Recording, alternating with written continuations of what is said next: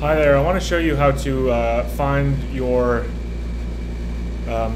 product variant ID on your Shopify product. So here I'm on the product page for just a random test product, and it's not even published, but all we have to do is go up here in the address bar, and at the end you see that this is the product's ID.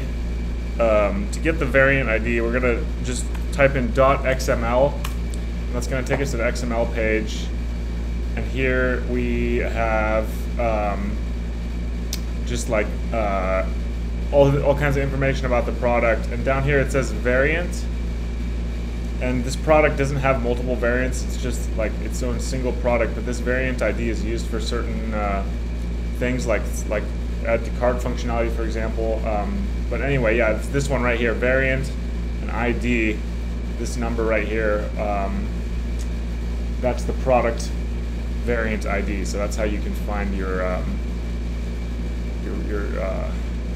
product's variant ID on Shopify.